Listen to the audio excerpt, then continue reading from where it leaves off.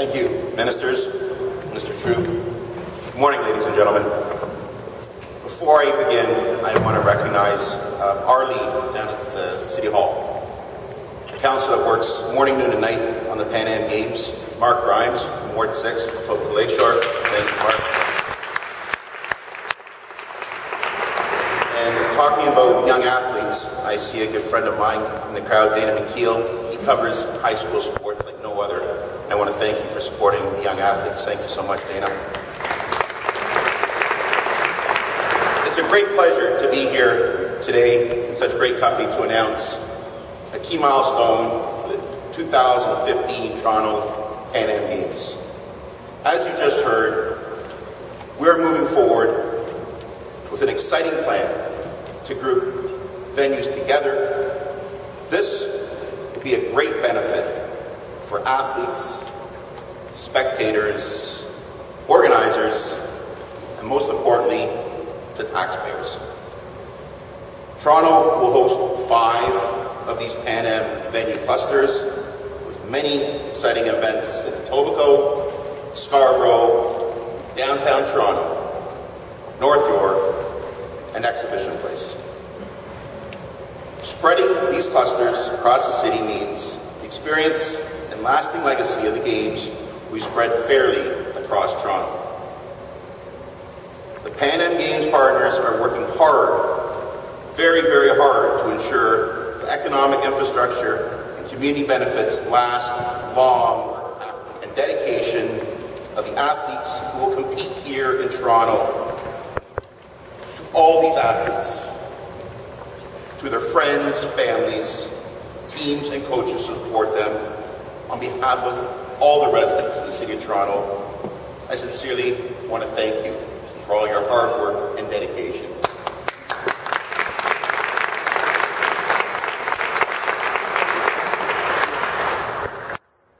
We also won't see the countless hours of work that organizers and volunteers will put into these games to make sure Toronto is ready to shine on the world stage. Again, thank you for all your hours of commitment to the PanAm Games. On behalf of Toronto City Council, residents and businesses of Toronto, I would also like to thank our key partners, the Government of Canada, the Government of Ontario, the Canadian Olympic Committees, and the municipalities across the greater Golden Horseshoe for your tremendous commitment to these games. I'm absolutely thrilled, folks, about hosting the 2015 PanAm Games here in Toronto. The Games in Guadalajara were simply amazing. They brought the city together in a phenomenal way.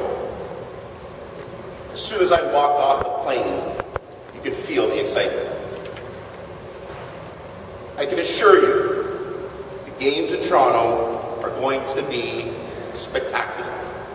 Toronto is going to host the best PanAm Games ever.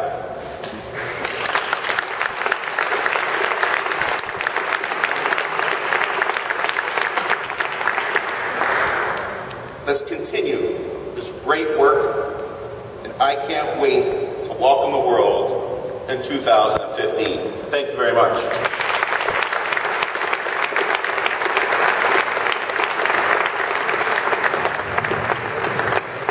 Merci beaucoup, Monsieur le Maire. Nous avons maintenant le temps pour une période de questions. We are now going to proceed to a formal Q&A period. Hi. Elizabeth Church from the Globe and Mail. I'd like to ask Mayor Ford about concerns about traffic, Torontonians' tolerance. I know you're concerned about gridlock in the downtown, transporting athletes around the city. What do you think the impact for Toronto residents will be? How are you going to try to address that? Just like Mr. Troop was saying, I think you have to see what happened at Guadalajara. They had shuttle buses going back and forth, and the traffic was flowing. So, of course, people are going to know they're going to be inconvenienced. convenience. But you know what? I think that's the price of hosting the games, and I think people will understand that. And everyone, we're all working, like I said, off the same page, and we're going to put the city on the map once and for all. And I think it's going to be huge. Well, I know it's going to be a huge benefit to all the taxpayers in the city. Thank you very much. That brings to an end the formal question and answer period. I'd now like to invite our guests up front as well as the admins. When we get it, go back on our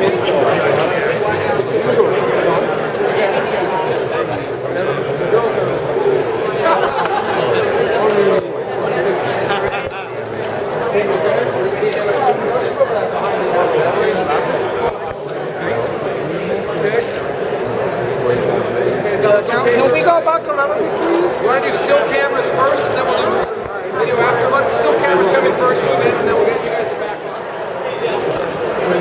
For our next idea to ask businesses to donate it back to the tree care. I don't know how it's going to happen. I can't support that. We get to go into the businesses and say, here, give me the money. I don't know how that can be done. Either they want to voluntarily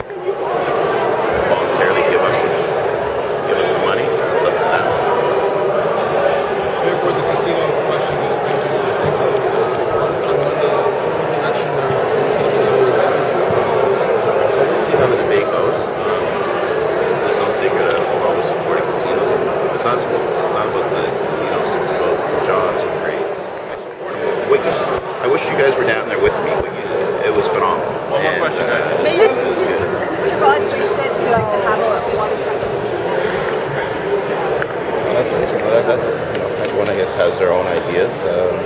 We'll see how the debate goes on Monday and take it from there. So I'm sure everyone has their own ideas of where they want to have it. Give her a question. Mayor, I just wanted to ask you, you touched on the traffic situation. You're saying Torontonians are going to have to adapt. Is there any sort of traffic strategy in the plan to try to move people easier through the city? I have to talk to Ian about that. Obviously not right now, but we have to work on something. Like I said, in Guadalajara, we have shuttle buses going back and forth. Other people in Guadalajara than there's in Toronto. And the traffic is flowing. People are going to have to be patient. And like I said, it's going to be a huge benefit to the city of Toronto. It's going to create high-paying jobs. It's going to stimulate our economy. It's going to be a huge victory for the city of Toronto. Are you ready to at the end of all of this?